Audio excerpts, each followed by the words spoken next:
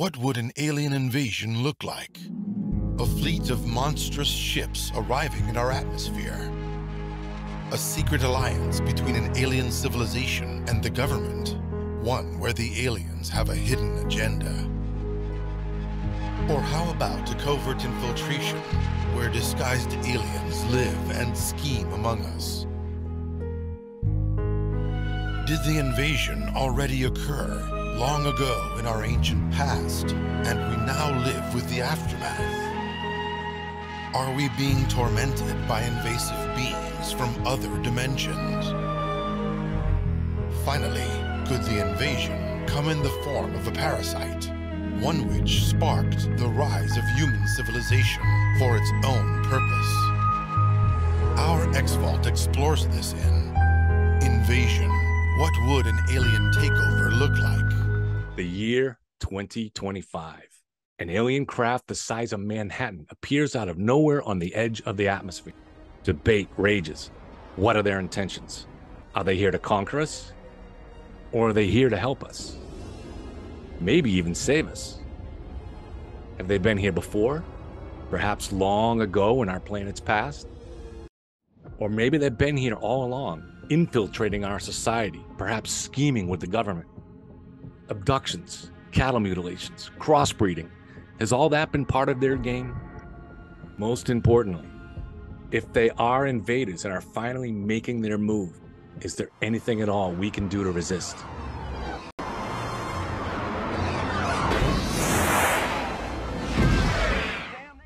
Caution. Some of the possibilities presented here are disturbing. The hypothetical scenario we'll portray is upsetting. If you're prone to nightmares, please stop here. But the groundbreaking theories we'll propose about how we might be able to fight back, though highly speculative, might just save our species.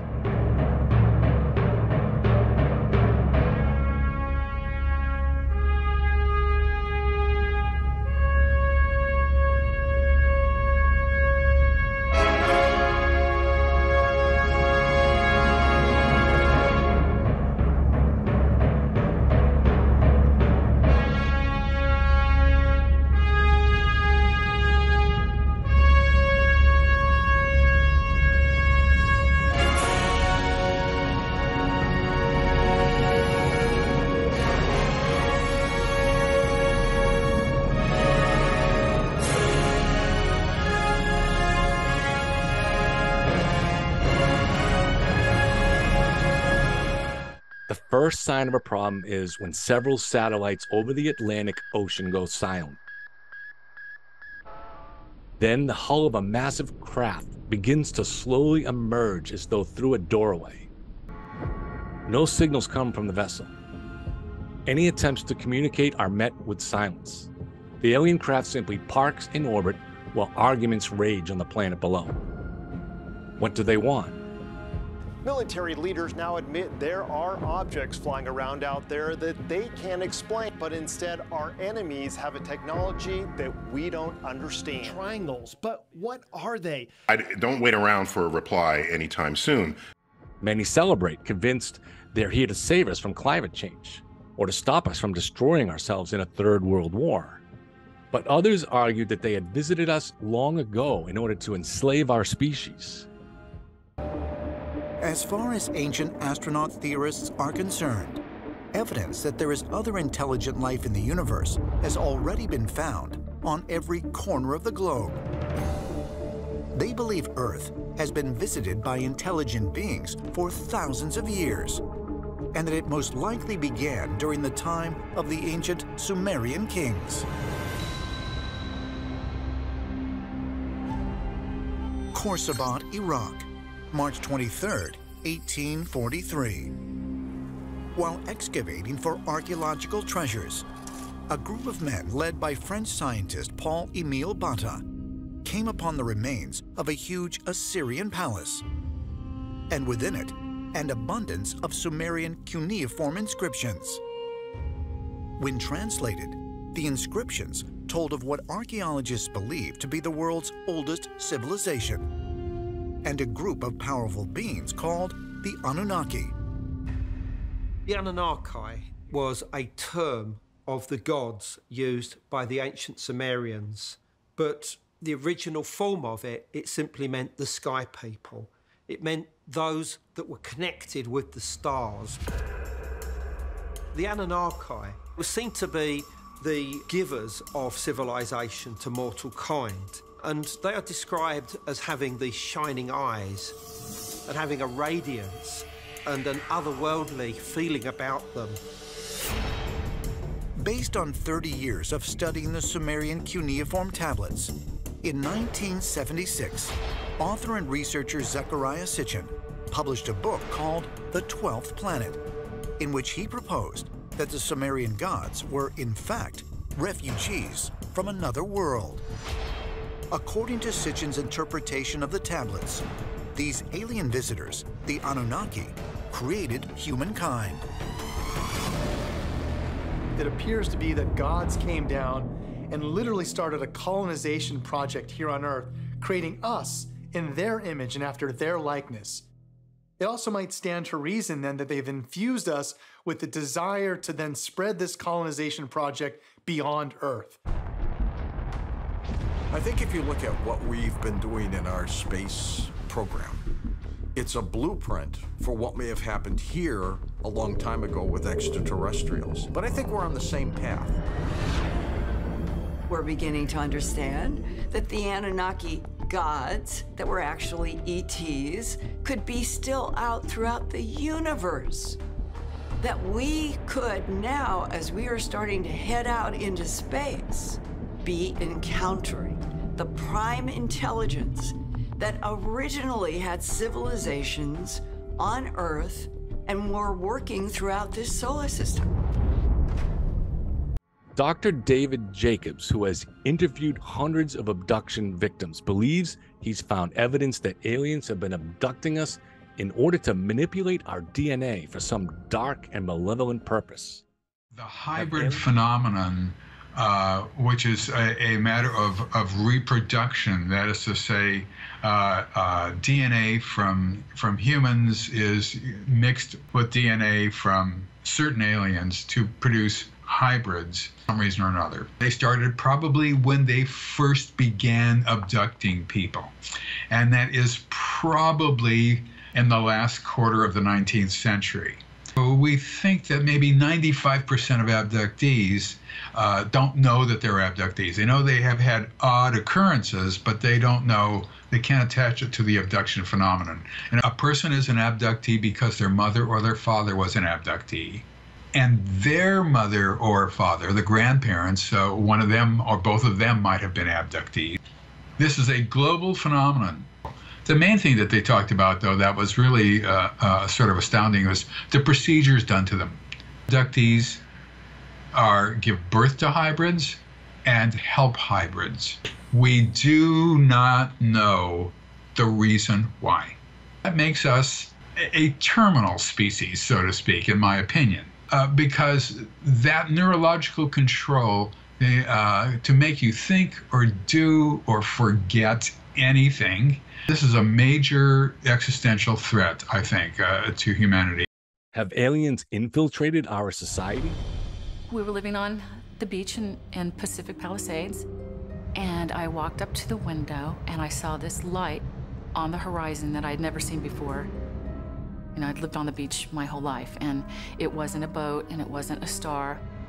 I just watched this craft. The next thing I knew, it jetted into the stars and disappeared, and I went to bed as usual.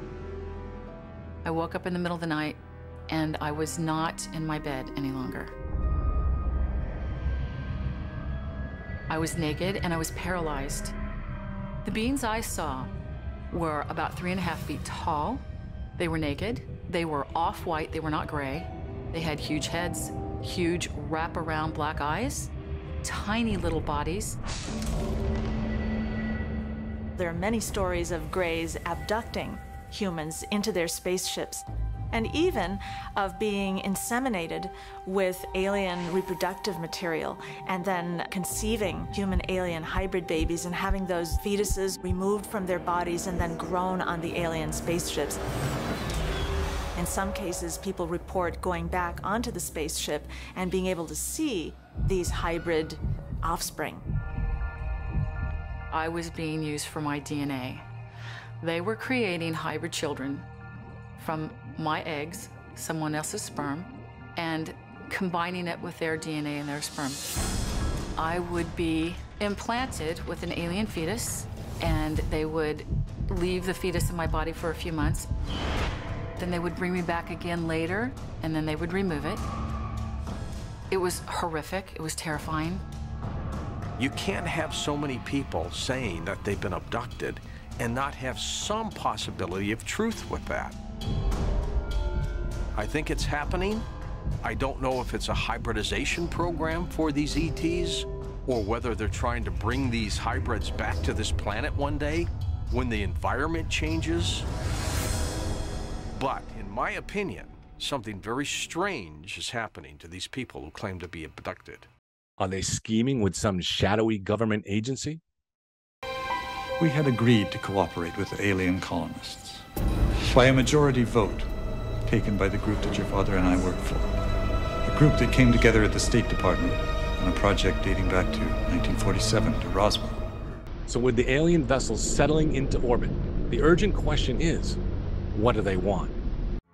Soon after the arrival, NASA detects massive amounts of sulfur dioxide being released by the alien craft. Within days, the National Oceanic and Atmospheric Administration observes the planet is noticeably cooling.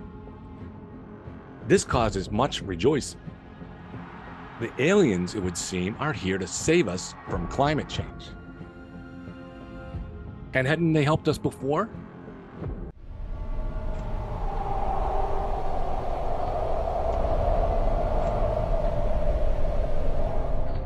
But optimism soon turns to horror. The planet's temperatures are not just cooling, they are starting to plummet. Far from restoring our climate, the aliens are actually putting it into a deep freeze. Earth is under attack.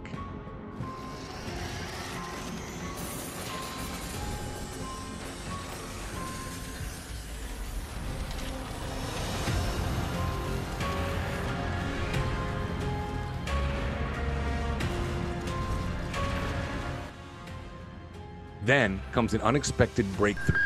Remember those satellites that went dark when the alien ship showed up? One of them suddenly starts transmitting again, and the images it sends are out of this world. Literally. The satellite had been sucked into the wormhole through which the alien ship had traveled, and it came out on the other side, wherever that was. It now finds itself bouncing back and forth from one end of the wormhole to the other. Earth scientists are able to take advantage getting good images from what had to be the alien's mother planet. What do these images reveal? A planet much like Earth, only as it was 20,000 years ago, in the middle of the last ice age. Humanity now understands we are in a war for survival.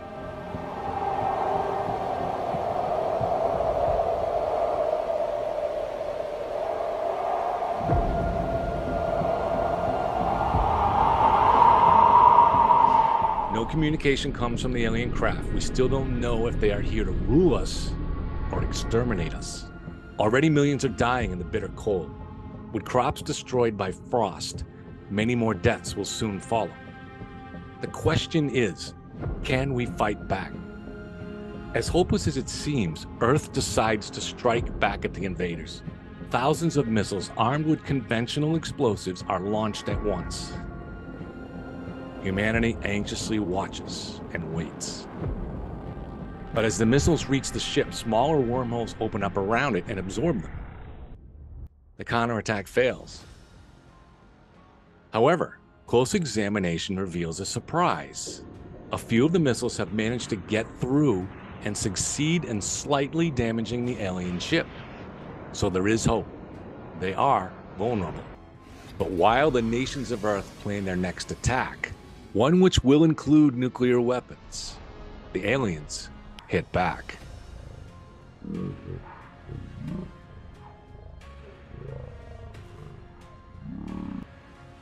causing massive tsunamis in the Atlantic and Pacific Oceans, which destroy many of the world's greatest cities, including New York, Tokyo, and Shanghai.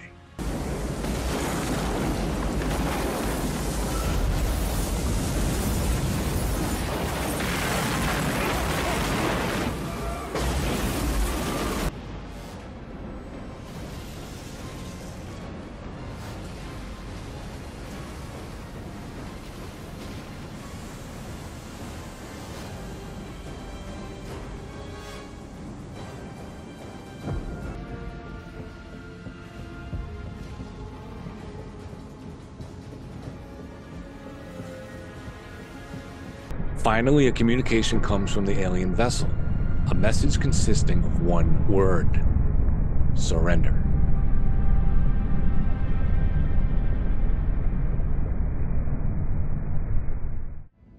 Debate again rages. Can we fight back? The missile attack had done some damage. Perhaps the assumption that aliens have vastly superior technology is flawed. In Afghanistan, the primitive Taliban came into possession of some of the most advanced military tech in the world, including helicopters, drones, and fighter planes. So could the aliens likewise have obtained technology from some other more advanced civilization, just as the Taliban has come to possess weapons they didn't actually invent? A simple question catches fire.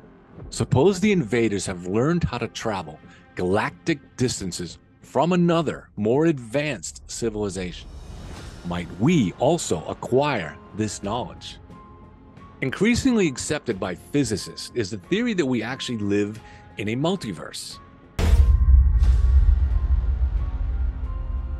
Some scientists are now suggesting that the Big Bang is just one moment in an eternal cycle of cosmic creation and dissolution.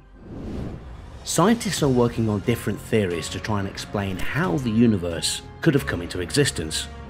One of these theories is that our universe is in fact one of many universes, or multiverses. This idea that that may lead to multiple universes, it's still scientifically valid, and there are people who do research into that, try and find out if there really are an infinite number of universes. This is no longer just speculative, there's actually science you can do. The question scientists are exploring is whether we can actually travel to any of these places, or whether information can flow between one dimension and another. Looking at the rise of our species might shed some light. Homo sapiens first appeared in Africa about 300,000 years ago. Other species of humans, such as Neanderthal and Homo erectus, already populated the world outside Africa. And for the next 230,000 years, there seemed to be no reason to think Homo sapiens would replace them. Then suddenly something changed dramatically. Scientists refer to this as the cognitive revolution. It was not the size of the Homo sapien brain that changed. And in fact, Neanderthals boasted larger brains. No, it was something about the way we began using our brain. The mind-bending effects of psychedelics led to a radical reorganization of information in the primate mind, jump-starting the mental evolution that led to the creation of language, art, and technology, which facilitated brain growth. Because magic mushrooms grow around cow dung, early humans who had domesticated cattle regularly embarked on hallucinogenic trips that helped them invent religious ritual, calendar making, and magic. Graham Hancock argues in his book Supernatural that the cognitive revolution occurred when humans discovered psychedelic mushrooms and accessed information during altered states from another dimension. Anatomically modern humans began to walk the planet about 200,000 years ago, and exactly what evolutionary processes led to that are not clear. But what's interesting is that even when the human brain is in its fully modern form, it is the same size as our brains today, as far as we can tell, the same structure, although it's difficult to know that absolutely from brain casts. The behavior of these anatomically modern humans is barely recognizable as human in the way that we would define human behavior today. It's much more like the behavior of those hominids from earlier periods going back 3-4 million years. There's no innovation, there's no creativity. There doesn't seem to be a spark of the spiritual in these people. They don't bury their dead. There's no sense of an afterlife. There's no art. There's no symbolism. Their use of stone tools is extremely limited and narrow. And they're really working with the same sort of toolkit that had been around for 1.5 million years previous to the arrival of anatomically modern humans. So although they look like us, they just aren't like us at all. And this continues for another 100,000 years. And then it's really only about 100 or 110,000 years ago that you get the first hint that some kind of symbolic behavior is being introduced. And I would say that that is one of the defining characteristics of the human being, is to manipulate and use symbols, to be able to conceive in the abstract of something that is not there and present right in front of your face. 40,000 and 30,000 years ago, it's as though a light has been switched on in the human brain all over the world. And you get this extraordinary, breathtaking rock and cave art being engraved into rock surfaces, into cave walls, and painted using a mixture of colors, typically black and red, some yellows, and depicting from the very beginning, from the moment that this begins, depicting beings that actually we do not see and our ancestors did not see in daily life. At the same time, you find other changes in human behavior. Our ancestors are in every way becoming instantly recognizable as human.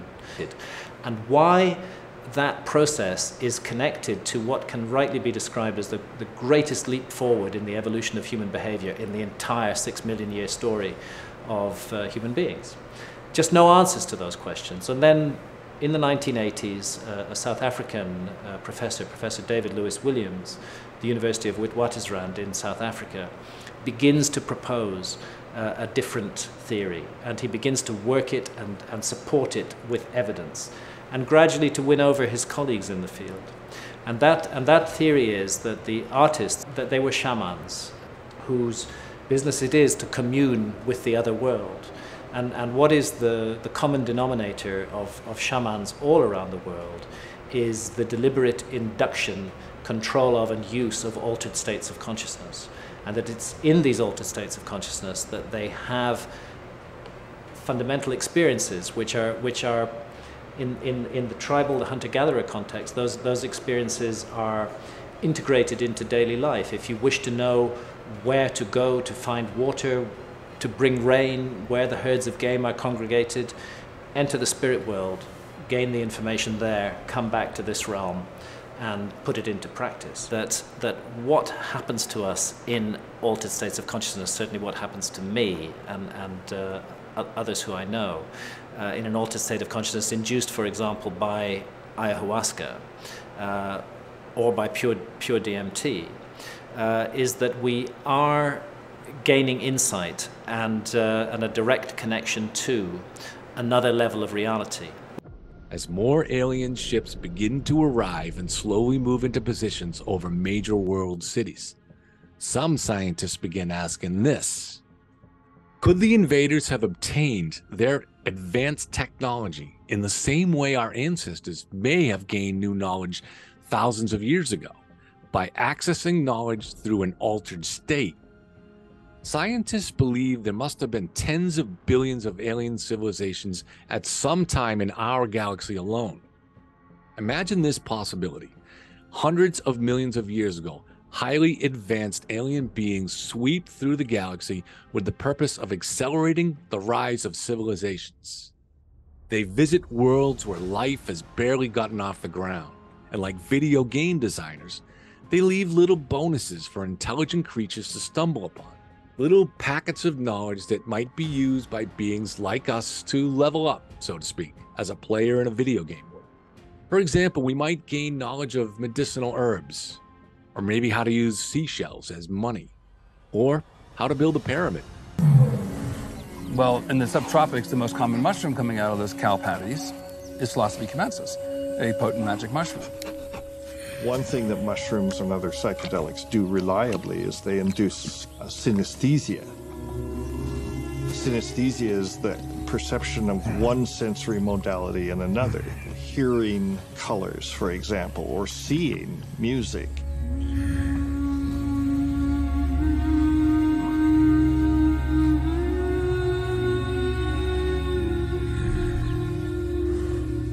You have these profound experiences, and you have to put yourself in their place and imagine what the impact of such an experience must have been on an early hominid. These magic mushrooms open up the floodgates of information you receive. Basically, you can think of it as a contact fluid between the synapses within the brain. Wow, what a competitive advantage, especially if you're working with the geometry of weapons or having to put together something that will give you a better chance of survival. The fact that this happened not once, not twice, but millions upon millions of times over millions of years is a very plausible explanation for the tripling of the brain 2 million years ago. It's not so simple to say that they ate psilocybin mushrooms and suddenly the brain mutated. I think it's more complex than that, but I think it was a factor. It was like a software to program this neurologically modern hardware to think, to have cognition, to have language. Because language is essentially synesthesia. Language is an association with inherently meaningless sound, except that it's associated with a complex of meaning.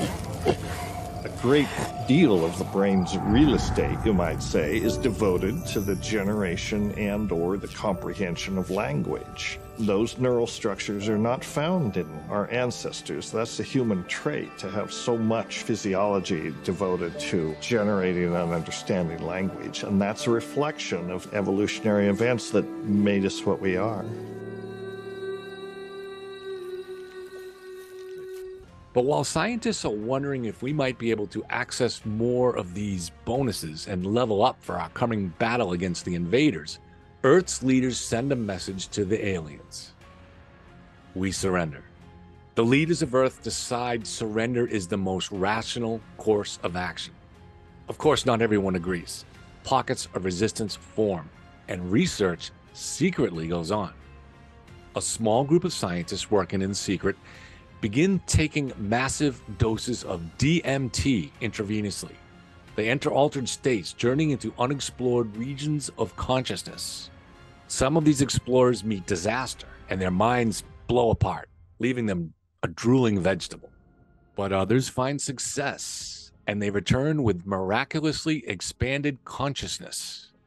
As is often the case, science fiction had anticipated this, and Frank Herbert's Dune, which takes place thousands of years in the future, humans have spread throughout the galaxy. Their spacecraft achieve light speed through bending time and space, but they require specially conditioned people called navigators to guide them. What enables them to do this is a unique spice called melange. Breathing in heavy doses of this spice on a regular basis, navigators mutate into hideous form, but also develop what Herbert calls prescience, the ability to see just a little into the future. With this talent, they can navigate at warp speed without running into any space objects.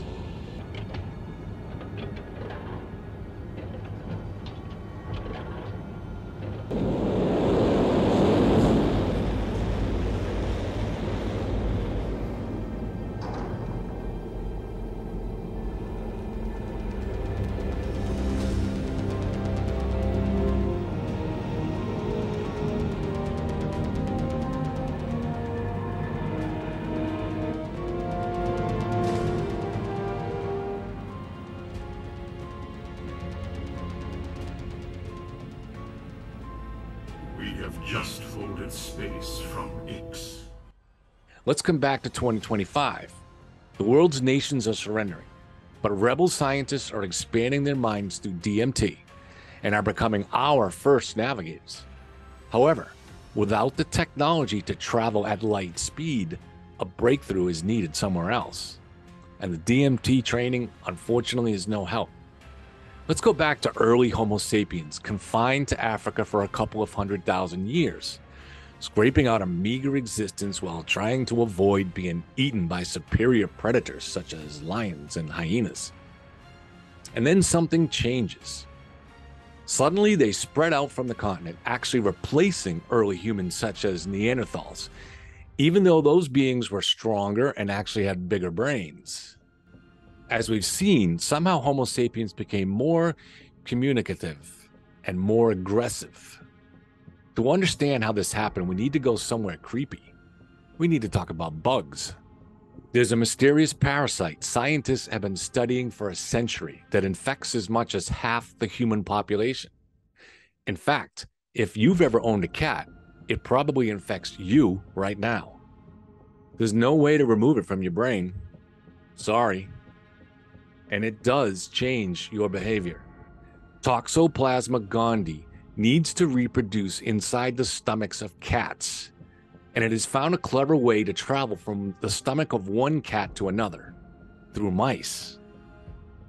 Toxoplasma spores exit cats in their waste material, and when mice eat grain in the field, some of those spores find themselves within a new and temporary home. However, they need to get back to cat stomachs, so they make their way to the mouse's brain, where they do something incredible. They rewire it. Mice are, of course, born with an instinctual fear of their feline nemesis, the cat. However, after this rewiring, the disposition of the mouse changes. Now Jerry becomes a big fan of Tom. Infected mice, against all instinct, start seeking out cats. Not surprisingly, they end up as cat meals, and the toxoplasma finds itself where it needs to be, back inside a feline stomach. But what effect does this parasite have on the human brain? Interestingly, it makes people less risk-averse, more likely to take chances, experiment, and explore, more likely to leave Africa, conquer the world, and build empires. Empires with cities, civilization.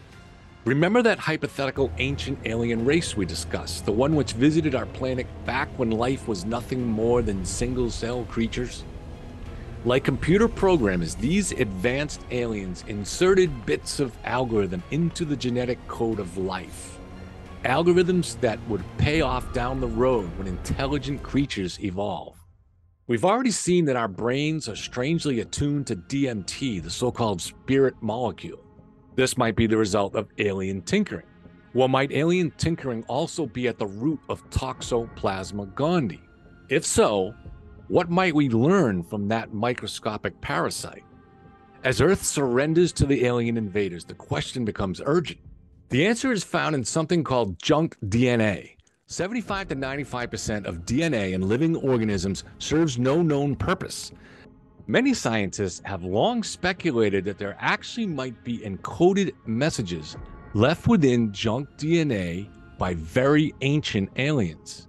These aliens might have visited Earth when life was in the formative stage, or they might even have spread this code throughout the galaxy in a process called panspermia. With panspermia, tiny packets of genetic code are spread through space dust and meteors. Francis Crick, the Nobel Prize-winning discoverer of the DNA double helix, argued an ancient alien race did this to spread life through the universe.